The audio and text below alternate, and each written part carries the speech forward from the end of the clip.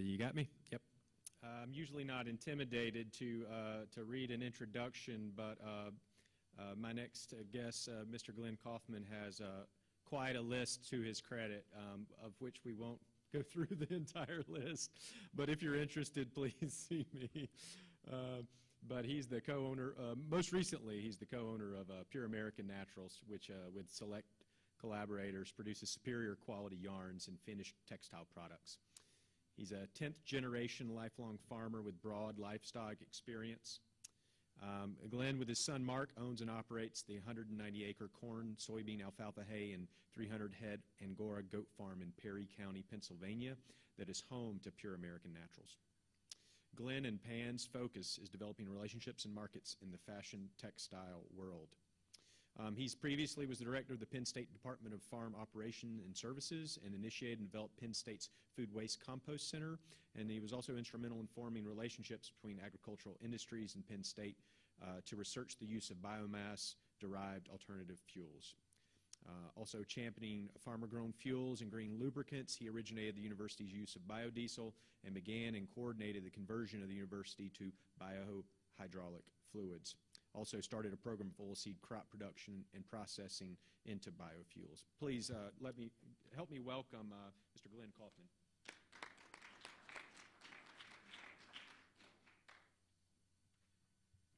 Hey, thanks a lot. I apologize for giving too much information. It's a pleasure to be here, and it's a pleasure to have all you interested in cup plant. I think we have to recognize that now we're moving to a completely different part of the United States, and now think about going into the northern United States and eastern United States, and we're looking for some of those plants that may not be our typical plants that we use. And so in northern U.S., alfalfa, hay, silage, corn silage, and perennial grasses have been a long tradition of supplying the forage needs of our dairy and our meat production industries. However, recently, the hazards of relying on only a few plant species were brought to the forefront because of drought and flooding, and way too much moisture. I'm from Pennsylvania, where we normally have 40 inches of rainfall, and this year we've had, and it's not even the end of the year yet, we have in the 70s inches of rainfall.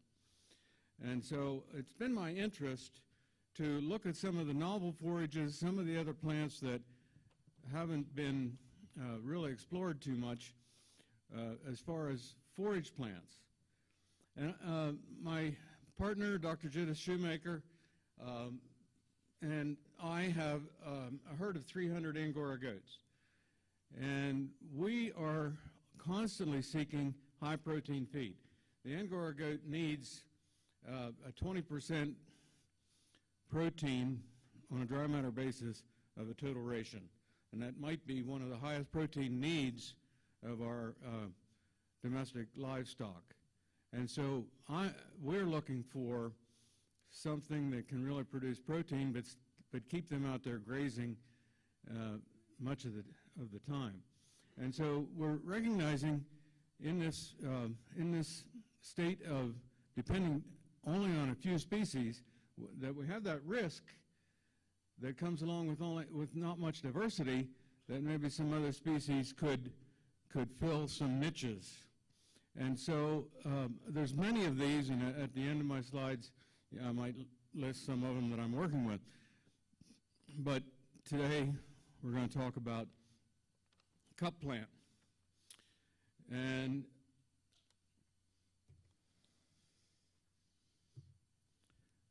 cup plant is a robust, long-lived perennial. I established cup plant in 1997, and it is every bit as strong and as dense and as high yielding as it has been in the last 11 years. No, that's 20, yeah. It's very long-lived, and this is what it looks like. It's a forb, it's a broadleaf, and it's called cup plant because the leaves form a cup that holds water, and that water is there for birds or insects, and it also is exceptionally high in protein. So as we are looking for at least a 20% protein ration in our grazing swards, this one is one of the highest protein plants that we have to choose from. And this is the data of my forage analysis, and it's 26% protein, and that is not different from other Penn State Extension colleagues who have tested it, and even the data that's on the internet. And so, you know, it's typically in that range in all the data. And you can look this up on the internet with just typing in cup plant. You'll get a lot of research. There's been a lot of research, but it doesn't seem that the research reaches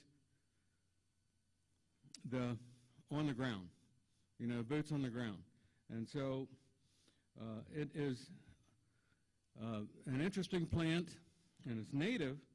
It's a native plant, and it's native to the eastern half of North America. And you will find it growing along some streams and rivers.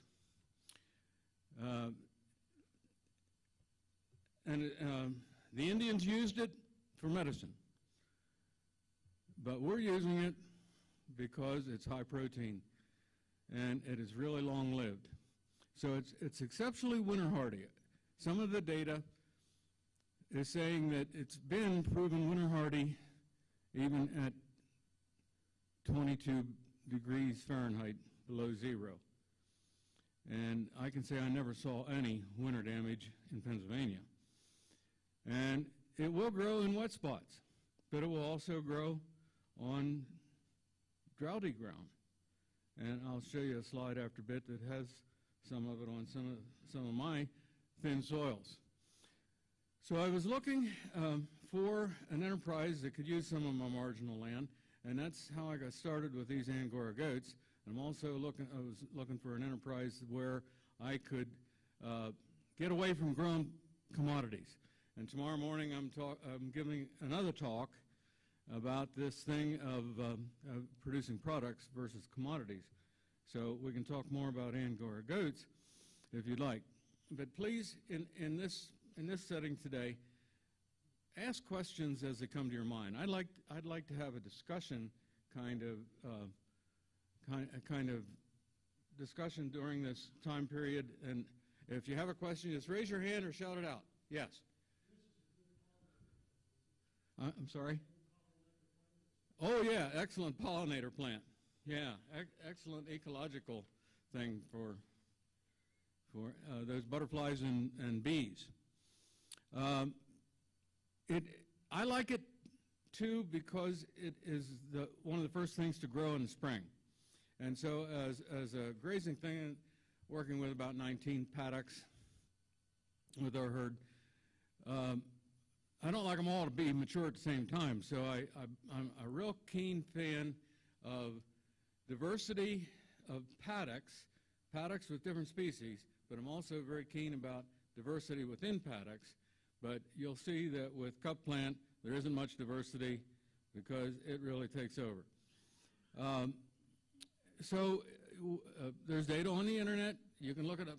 There's data that shows forage yields are compatible or very comparable to corn silage. You know, we're talking about 20 tons per acre fresh made into silage. So it grows about the same time a dandelion grows in the spring. And if you look at the background of some of those photos, you see grass pastures or pastures with different blends of grass and legumes, and they are just beginning to turn green.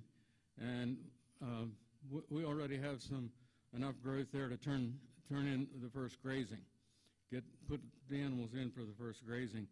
And so I like that because it gives me a diversity of pasture management, because not everything is mature at the same time.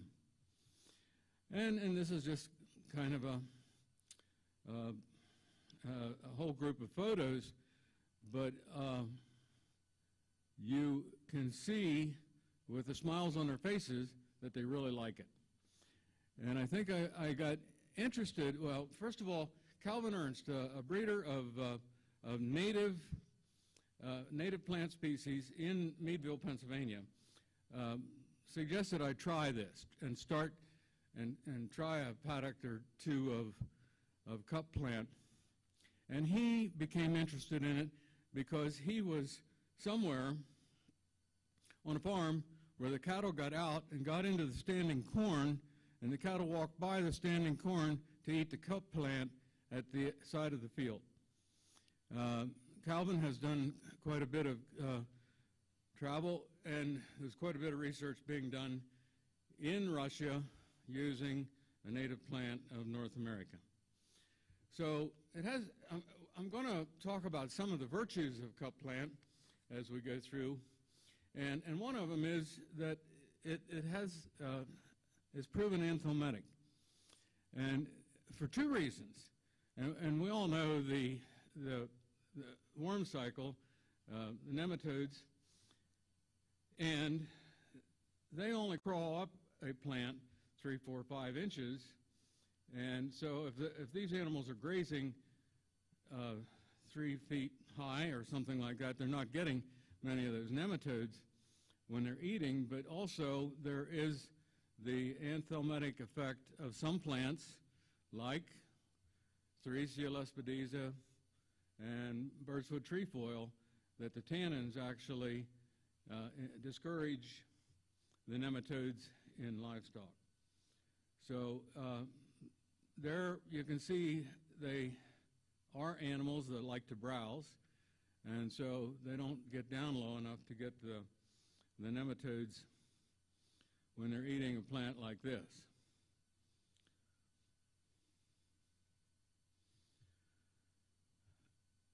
So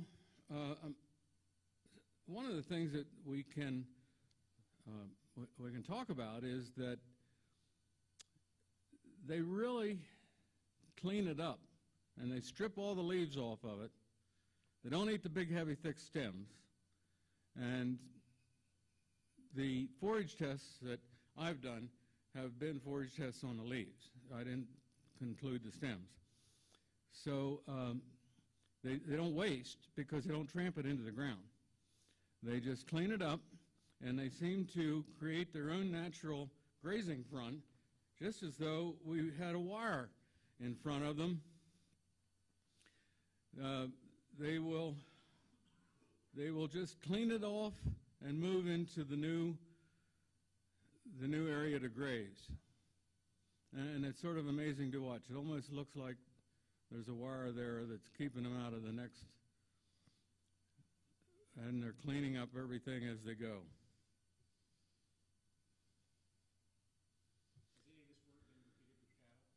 Yes, and you can find that information on the internet, and research has been done by USDA, the NRCS Plant Materials Research Lab in New York State. What do they call it? Big Flats. Big Flats Research in New York State. Yes.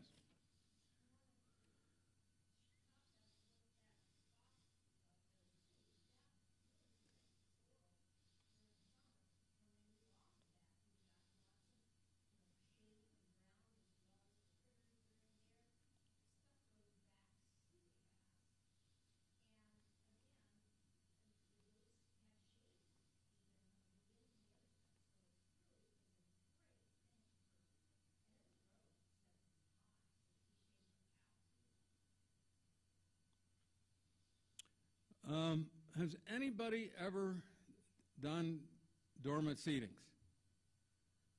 Okay, this was the first time for me to do a dormant seeding. Seeded this in 1997 in December.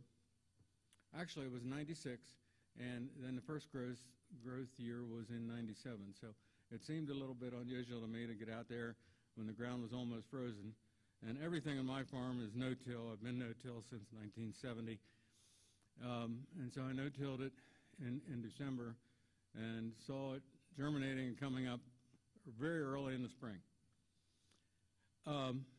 It does have some more sparse growth in the first year, and there was some weeds in it the first year, but these animals that we have ate the weeds. So someone's going to ask, well, where do you get seed? And Ernst Conservation Seeds introduced me to this species of forage, and I thought, if you're interested, you can go to their website, and I really suggest that you go to their website because it is just a gorgeous website. And if you click on, read our story, you'll get a very, very detailed, very interesting read about this seed company that is focused on producing the seed of native plant species, and it's they provided all the seed for the memorial in Pennsylvania where the crash, Flight 93 memorial. Now that they bought up a couple thousand acres of farms around that crash site and put it all back into native plants. And here is the Ernst Conservation Seeds harvesting cup plant, and they can't get a combine head high enough to cut it with a combine, so they have a guy out there on a man lift picking off the mature heads and taking them into the barn and running it through a Gleaner combine. So, it's not cheap seed. But it only takes about 2 pounds the acre to seed it. But yes, it's not cheap seed, but I can't tell you what the price is right now. You can contact Ernst Conservation Seed if you're interested, but I know that he sells out quickly. There's become a big demand for this, not only as a forage crop, but as an ornamental. So you see it sometimes in new landscape sites where they want a flower that is, a big, tall flowering plant. So it does spread, and it could be called invasive. And I have seen it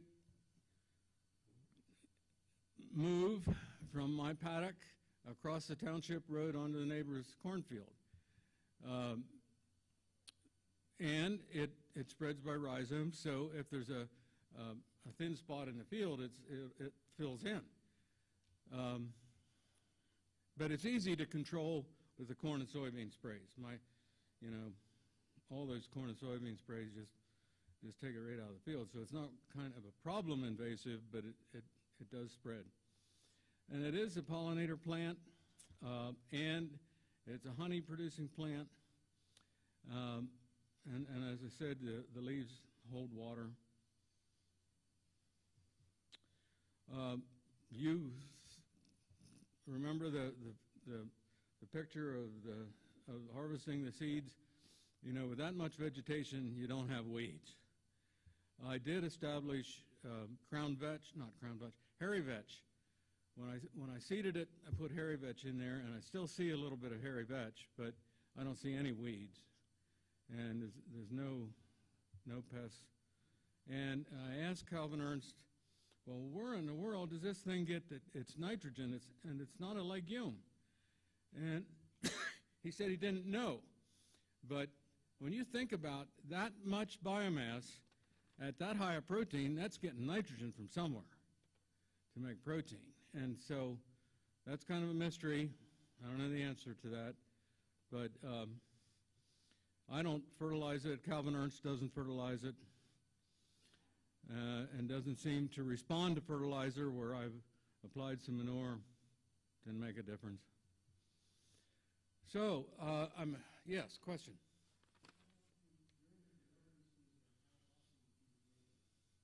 Okay, I get 3 to 4 grazings per year. Now, I don't let it get to be 8 feet tall. I graze it when it's about 2. I start them in it at about 2 foot height, and till they get through the paddock in that grazing front, it gets to be about 3.5 foot tall. I have the cup plant field broken up into several paddocks, and I try to get a rotation going with those different paddocks, and usually I can turn in for another grazing in about 35 days. It's one of the fastest things to regrow that I've worked with, and it regrows both from axillary buds and from the crown. So when it regrows after a grazing, you see sprouts coming up from the crown, but you also see new leaves coming out from the axis of the old leaves. So I'm a keen believer in diversity, yes.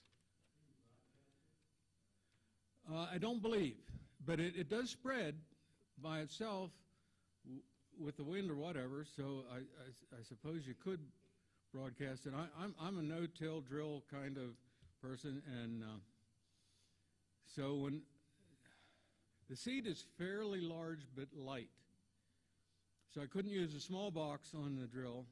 I had to use a big box, and I didn't trust my drill enough to get it down to 2 pounds in the large seed box, so I mixed it with oats and seeded it all no-till. I tried to seed it in the spring one time, and I didn't get much of a stand. But I do see that some is coming now, 5 years later. I see it's coming, so there must have been some hard seed that stayed in the soil and is coming now, and competing with the reed canary grass pasture. So it's nothing holds it back. I do know there's some data, and if you have some more questions, I'll refer to my partner, Dr. Judith Shoemaker, that animals do seek what they need. And that is why I'm keen on having diversity of species within a sward, within a paddock. And so all of my paddocks are multi-species. And I believe that does